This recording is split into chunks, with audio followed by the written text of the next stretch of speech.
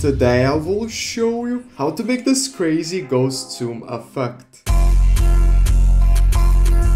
Yo, it's Bovikas here, and let's begin. Alright guys, so here I have some clips that I have cut up of Osama-san from his 3x music video. So go on whatever clip you want to have this effect on and press Ctrl D to duplicate your clip. And I will show you a couple of crazy variations. So first let's start with a crazy one, and the last one will be the best one in my opinion at least. So here on the duplicated layer, we can call this ghost. And on the ghost layer, let's press P. And here on the position, we can position this a bit somewhere, maybe, I don't know, somewhere in a different spot. And now it's important to press T, and this will bring us the opacity. With opacity, we can play around. This will pretty much be the ghost, as you can see. And now we need to scale up our ghost. So we need to press S to lock on the scale, and let's keyframe it. And I'm going to make the scale at the start maybe like 140, you know. And now let's press U to see all of our keyframes. By the way, time remap is not supposed to appear for you. This is just what I did to speedrun, but if it might appear for you, I don't know. And yeah, let's make the position maybe like somewhere like there. And now let's go to the ending keyframe. Actually, the ending keyframe is right here, but it's gonna show us the different clip. Don't worry, this is going to be a blind game right now. So let's make the scale 179, which what it will basically do is it will make it scale up, and the opacity to 30.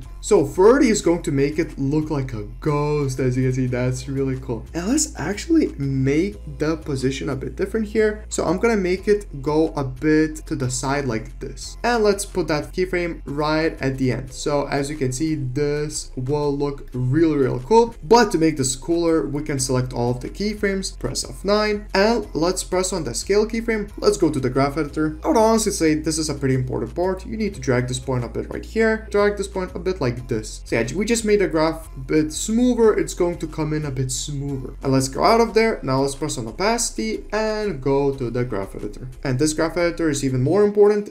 This one I like to place like there, and this one a bit like this. Yeah, I actually place this one like kind of far, I'm not gonna lie. And now we have this pretty crazy effect already. I mean, as you can see, that is really cool. If you want to make this look like way cooler, we can press Ctrl Y and add some energy to this. So I'm just going to go to animation presets, user presets, and I'm going to be using one of my best packs, which is impact presets pack, which comes with 25 plus of these crazy energy, impact presets that we can just drag and drop. So for example, I can just take extreme ripple, and extreme ripple is pretty much just going to give us this crazy like chroma effect. I mean, just really cool. And yeah, you can mess around and drag and drop any of these effects and it will look absolutely ridiculous. They're all drag and drop and super easy to use. Actually, let's call this extreme ripple and move on to other ghost variations. So here I have a second clip after this clip. So here, guess what you have to do? Press Ctrl D to duplicate the layer. And now we need to press the scale button. For this variation, there will be no positioning. There will be just scale and T opacity. Now let's press U, of course, to see the keyframes we made. And at the start, we keep the keyframes like that, but we're also going to add hue saturation, which is going to be pretty cool. And let's keyframe the channel range. And now let's go to pretty much almost the last keyframe. We don't have to go to the last keyframe. It's not that important. And here, let's make the opacity to 15, which is pretty low, but the scale, we're going to make it 140. So as you can see, pretty cool ghost. Let's select all of these keyframes, press F9, very important to do that. And also let's make the channel range master hue, like just drag it around, maybe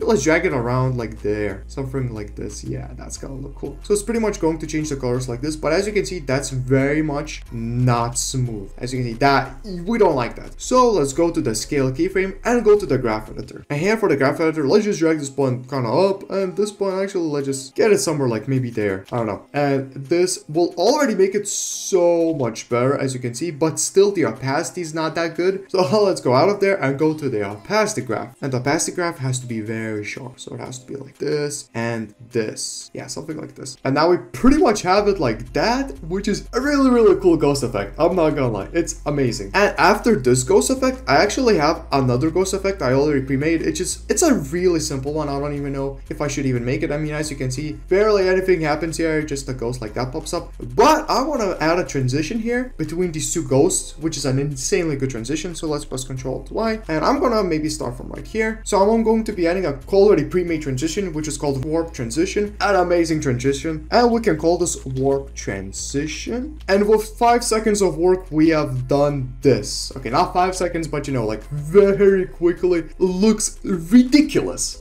This preset did take a long time to make, but since I made it, you can just drag and drop it and instantly made, just like that. You do need to have the Sapphire plugin though for these presets, so if you do have the Sapphire plugin, 100% recommend them. Alright, and after this ghost, we also have a really cool ghost, which also abuses the position keyframes. So it's pretty much the same as this one, almost, just it's a bit opposite. And now let's go and make the final one, which I believe is really good. But it is a bit trickier to make, but not that hard. So let's go to this clip. That's just called a clip. Let's press Ctrl D and press Ctrl D again. And now let's call this one bottom. And go to the clip 4, let's call this top. And here on the bottom, I'm going to add hue saturation. I'm just going to keyframe the channel range and go to the last frame, and I'm gonna make it, you know, as we did before, make it go around the block like this, around the circle, I'm sorry. And that's going to be pretty cool. And now we can start doing some fun stuff. So let's press S on the top layer, scale it, you know, to this, press on that, and let's make the scale at the start like somewhere like 155. And now let's press T and make the opacity to 50 and keyframe it right here, and go to the bottom layer and press S, make it to like 110, keyframe it here, and also press T and just keyframe it at 100. So now let's press U at the top layer and press U at the bottom layer to see all of our keyframes. As you can see, guys, this is really not that hard. And let's go to the ending keyframe, which is actually, let's just pick it like right here, you know, where we start the second clip. And here I'm going to make the scale to 135, but the opacity lower to like 25, and the bottom layer, let's make it scale up, so 155, but the opacity only to 10. And now actually we can drag this hue saturation point also right here, and now we can select all of the keyframes from the top one, press F9, select all the keyframes from the bottom, press F9, and we have almost made it. This is going to be really good, by the way, I'm just saying. Let's go to scale of the top layer and just make it really sharp like this. Yeah, it has to be very sharp. Go out of there, go to the opacity, make it very sharp as well. It's very important to make these very sharp, and go out of there,